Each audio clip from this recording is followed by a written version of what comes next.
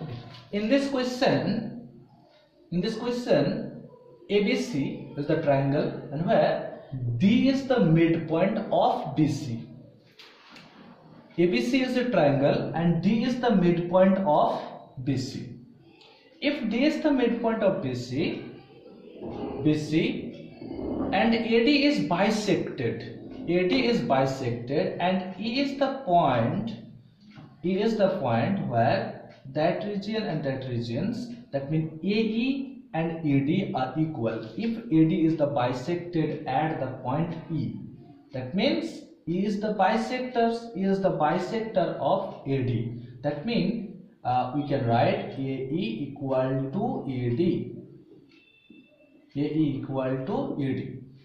And when B produced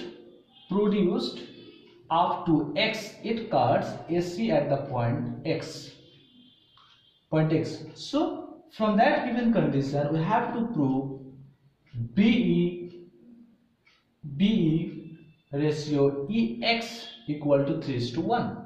Okay, is here. So first of all, take that triangle BCX.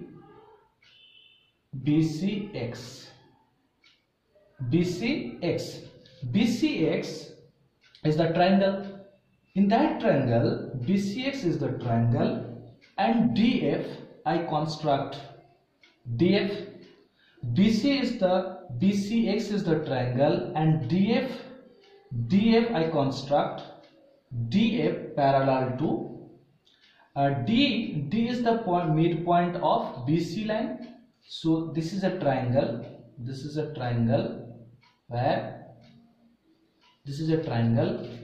And the naming is BC, and this one X, and the midpoint of BC X is the D.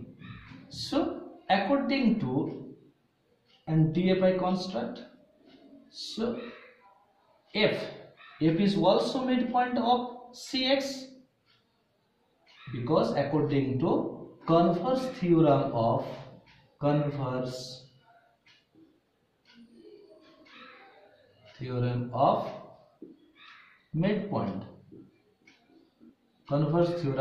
midpoint.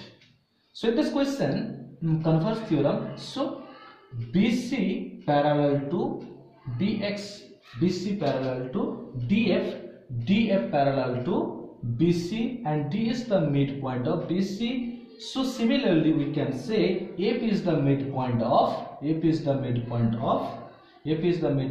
CX. That means we can easily write DF equal to half of BX. DF equal to half of BX mean, so BX equal to 2 DF. So one condition is here. Another condition, if you look at ADF, that means that triangle ADF, another triangle